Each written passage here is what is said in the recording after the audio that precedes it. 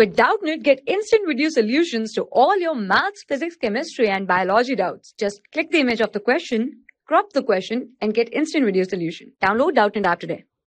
Hello everyone, let's start this question. The question is the active mass of 7 gram of nitrogen in 2 liter container would be active mass. The active mass of any substance, it is the concentration of reacting mixture usually expressed in moles per liter.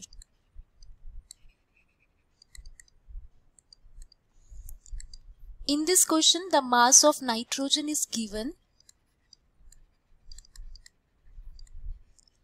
The mass of nitrogen, it is given 7 gram. Since number of moles,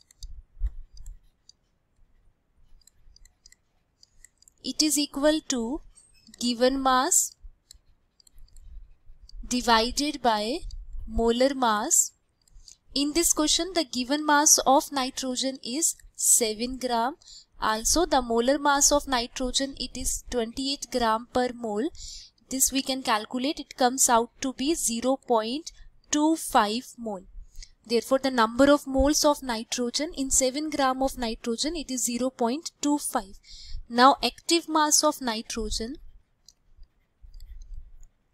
it is equal to number of moles divided by volume.